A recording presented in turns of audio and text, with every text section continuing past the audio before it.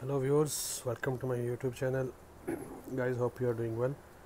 In front of you right now Epson L3150 printer, and the issue is it's not getting the paper, showing paper jam error. It's unable to feed the paper actually. And if I will rotate it and show you, the feeder roller is little dirty or with kind of dust inside. So today I will teach you how can you clean this feeder roller. I will take one napkin, cloth napkin, and a piece of anything hard. Okay, how to clean the feeder roller? I will keep it like this, fine, and I will make a wet little glass cleaner. Okay, so it will, when it will rotate, it will remove the dust from the roller. So insert it as like the position where the feeder roller is exactly. Okay, so it's right in the center, and I will hold it like this. Paper and napkin, will press copy button from upstairs, and you can see, we'll try again.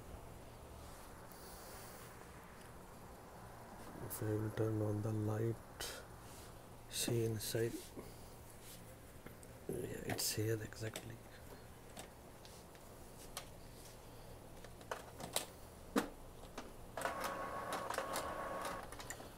Okay, it's clean it well. Second, it's 2 times clean, fine, but what to do? I will use a little WD-40 spray again, to if there is any moisturize or any carbon or more dust, it will clean the rubber perfectly. This is WD-40, it's a kind of lubricant. Okay, again we will insert this in the middle, and I will copy from there. Fine.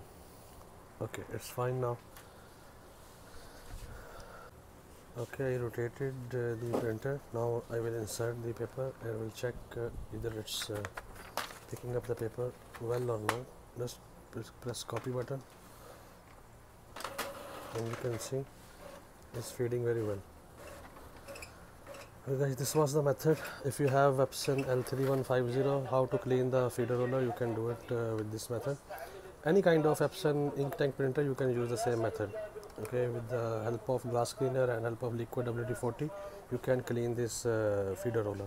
If you have any question guys regarding this printer, you can ask me in the comments. Thank you for watching. Take care. Bye.